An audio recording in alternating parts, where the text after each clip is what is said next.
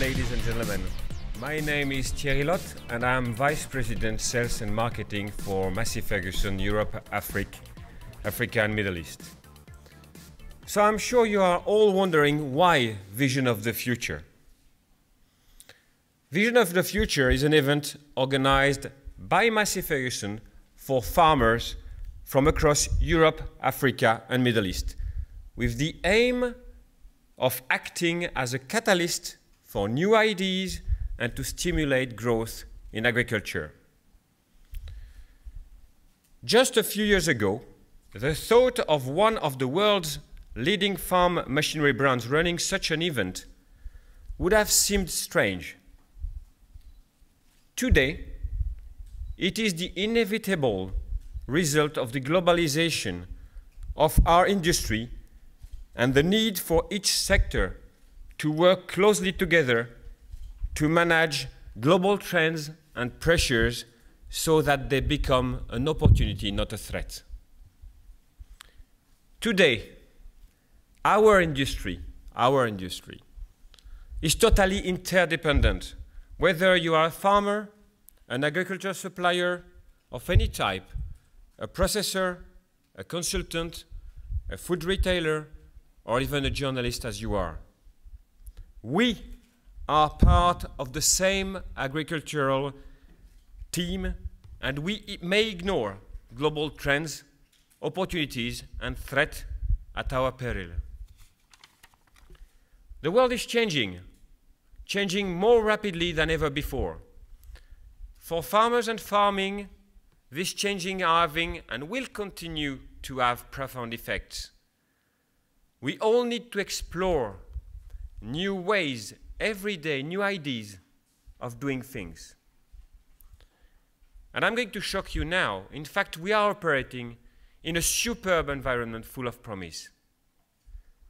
Massey Ferguson has always been a catalyst for new ideas and new energies. And with this important farming event, we aim to share our vision of the future, a future which will create better and more profitable farming businesses.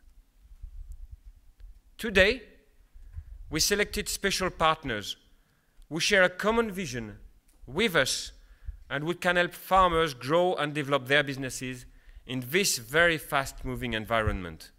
And you will be able, or you have been able, to see more of their contribution today. As journalists, you will already be aware of the global trends and long-term and short-term affecting our industry. You may recall that it was Martin Rischenhagen himself who was the first in our industry to raise these trends at a Massey Ferguson CIMA press conference shortly after joining AGCO. And it is AGCO's global brand, Massey Ferguson, with approaching 200,000 tractors produced annually around the world, that has subsequently received substantial investments in research and development, engineering and manufacturing to enable it to offer straightforward and efficient solutions to the challenges and opportunities that a farmer may face anywhere in the world. And this has included significant manufacturing and assembly investments in China, and our partner in Tafe in India. In South America too, where Massey Ferguson is #1. New Massey Ferguson assembly operation also in North America. Substantial new MF combine harvester developments in Braganza, Italy, and in Eston also, North America. And of course, as Richard said, impressive development in every aspect of research and development, engineering, and manufacturing at Beauvais, France.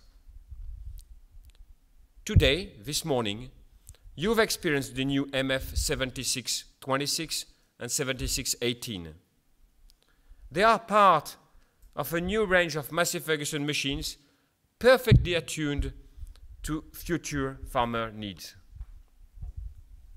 And the new MF Beta Combine, just the latest in a series of new developments from our harvesting colleagues. Many people, including many of our competitors, now acknowledge the fact that Massey Ferguson has the finest range of products that it ever had. But actually, it's not quite true, because later this year and into 2013, the Massey Ferguson range is about to get even better. We will be launching a brand new range of tractors at EIMA this year, and that is part of Massey Ferguson's vision of the future. So, now let's examine what that future holds. We all know the numbers. Today we are roughly 7 billion people. By 2020, we'll be 7.7, 8.6 by 2035, and 9.15 by 2050. That is a staggering increase of nearly a third in less than 40 years. The inevitable first conclusion to this is that our farmers need to produce more, far more. Yes, there are still some uncultivated areas in the world. Africa, for example, owns 11% of the arable land, of which 86% is still uncultivated. Bulgaria, too, have 2 million hectares uncultivated. But the important point is that the remaining increase in production has to come from the currently cultivated land. And if you combine dietary changes that are happening now in the world with the growth of the population, then it means that over the same time scale, food production must at least double. Dairy output, for example, must increase by 30 million tons over the next 10 years. Of course, things will not be easy, and we know that this high demand will not always lead to stable pricing or higher commodity prices. We know that the more our customers will go and will rely on the global market, the more they will have to face volatility. And this is why we have AgriTel here with us today to help farmers to protect their interests. Consumption also.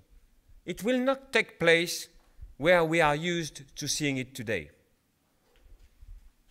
This is meaning that the rich countries that we are will have an even more important role to play in the future to feed the world. The European population, which was 12% of the world population in 2000, is set to become just 7.5% in 2050. Meanwhile, the African and Asian population, which were 74%, are set to become 79%. So the need for more food there will be of utmost importance. Yes, overall, and on average, we see a very bright future for the need of food and the price of commodities. But the very dark side of this is that the cost of inputs will be rising too. And this is something that we already see today. Look at the price of diesel, which rose by 20% last year only. And look at the 3 last weeks. It was the same also for nitrogen and other fertilizers, and the rise in animal feed this year has been even greater. And no business has a future if it is not profitable. So the critical point is that we need better management of inputs and genetic improvements that will lead to a better use of finite resources and reduce production cost of a unit of protein. And this is one of the reasons why we have asked TIMAC Agro Roulier Group and Massey Semences to be here with us during this event. They are showing our guests a small part of their know-how and are sharing with them their latest developments. We must improve the way we apply inputs as we produce proteins. This is the way forward. Take wheat as an example. A panel of varieties shows that you can produce 100 kilos of wheat with a range of nitrogen from 2.7 kilos to 3.1 kilos. So the gap is 15%. And these 15% are representing 34 euros per hectare. And this is 10% of the average payment per hectare of the EU 15. 10%. And this is a very small example of the potential productivity increase that genetics will bring us. I can already imagine potatoes that will have a 50% better resistance to rot. This is meaning a saving for the farmers of 200 euros per hectare on a standard fungicide program that costs twice that. Imagine also new breeds of potatoes and maize needing less water. That was a big subject of our farmers visiting us at this event, discussing with our partners. On sugar beet too, we all know that with genetically modified plants, we could technically increase production by 50%. That might not be possible today. And it is a very, very sensitive issue. But what about tomorrow? The challenge of increased production is huge, but also in certain countries, including those in Central and Eastern Europe and also Africa, for storing that production after harvest is as important. It is estimated, for example, that in Kazakhstan, 30% of the wheat production is lost because of poor storage conditions. 5 to 15% in Ukraine and Russia. So very clearly, big investments are needed there to improve the farmers' incomes. Also, a big advantage of storage is that it avoids the farmer to sell its harvest just at the moment of the harvest at whatever price. And now I think that you all understand why we at Co wanted to get involved in that business through the acquisition of GSI. I would not like to forget the challenges that are facing our European livestock farmers, which are particularly great. European demand for meat and dairy products may be static, but across Asia and Africa, they are growing dramatically. European meat consumption is only predicted to increase 3% ahead over the next 25 years. Contrast this to the 37% growth expected in China and South Africa. European livestock farmers have the advantage of very good land and the tradition of breeding and management, but they are more and more exposed to international competition. Many of them rely on imported feed that is getting more and more expensive. And as an example of how critical this is, soya meal prices have risen by 170% over the 10 last years, with a 60% increase since the beginning of this year. With 90% of the world's soya now genetically modified, Europe's reluctance to grow or import genetically modified grains also has a very big impact on the cost and availability of feed. But the farming industry still has a very long way to go before the European public fully accepts the benefits of genetically modified technology, and as farmers, they need to be very sensitive to this. The increase in feed costs and the need also to reduce greenhouse gas emissions may mean that production shifts to animals that convert feed the most efficiently, such as fish, pigs, and poultry. Meanwhile, cattle and sheep farmers will seek to produce more meat and milk from the grass they can grow at home. Of course, the mapping of the genes of farm animals, if used sensibly and sensitively, has the potential to transform animal production, allowing the development of cattle, sheep, pigs, and poultry that can produce meat and milk more efficiently and have a smaller impact on the environment. A greater understanding of genetics and improved management has already led to dramatic increases in production. And I'm going to give you two examples to that. 2 days hens produced nearly 50% more eggs than they produced 50 years ago, while milk yield is up a third on where it was just 20 years ago. But those high-yielding animals need greater care to meet their potential. And machinery technology there has a unique role in helping to grow the right crops for animal feed, while balers, handlers, rakes, and tedders help to ensure stock is housed and cared for in the best conditions. And this is one also of the main reasons why AGCO acquired Fella, who are experts in rake and tedders and mowers. All these points are extremely important with regard to the new CAP that will become greener. And we are sure that if all parties are reasonable, there is a huge potential for growth in the years to come, spending less on pesticides and fertilizers, using less water in a better way.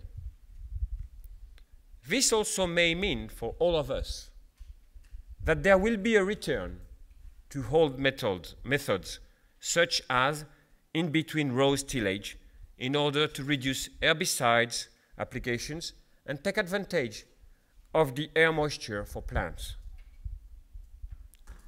But having said all this, where is Massey Ferguson involved? And then, here the answer is very simple. Massey Ferguson is involved at all stages of agricultural production and has been for a very long period of time. Our vision is to be the #1 choice of farm equipment for the experienced farmer around the world. And it is a vision we have held for many years. It is a vision that is reality. And all of us can measure it wherever we stand on the globe. Massey Ferguson is everywhere and on every farm type. Our aim at Massey Ferguson is not to introduce technology for technology's sake, but to ease operations, improve comfort, reduce operational costs, and offer greater productivity to our customers. Our promise is to deliver straightforward dependability in the toughest conditions and a solid performance that farmers can always rely on for the years to come. We are committed to harvesting, and our recent investments in people are significant, including, as you know, the creation of a fully dedicated harvesting team. And the acquisition of the Breganza factory in Italy has set a new era for Massey Ferguson and a superb opportunity to accelerate our growth. We care because we know that harvesting is the result of 11 months hard work and attention that transforms a small seed into profitable income. We want to be working with our customers to transform their effort into pure gold, with a little help from Massey Ferguson. Finally, Our mission and vision are very clear and can be summarized in very few words. A farmer's operational partner. We want to be the catalyst for new ideas in order to help every farmer on the globe meet his technical and financial goals.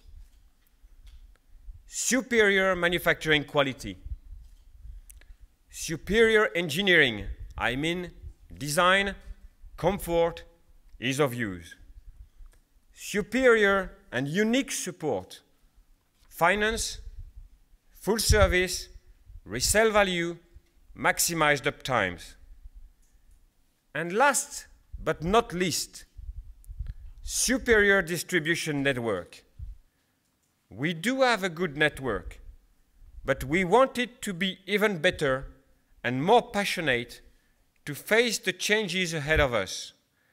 Our goal, our firm goal, is a dedicated dealer network exclusive to Massey Ferguson, working even closer alongside our customers and business partners. We do believe in the future of farming and invest significantly in new techniques and technologies.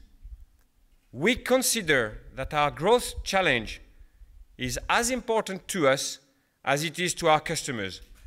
And, like them, our determination for success is very real. Superior DNA from Massey Ferguson is unique, and we want to capitalize with faith on these superior genes and transform them in a fine alchemy that will bring our customers total satisfaction with our products and services. And our vision doesn't stop here. Many thanks to you all.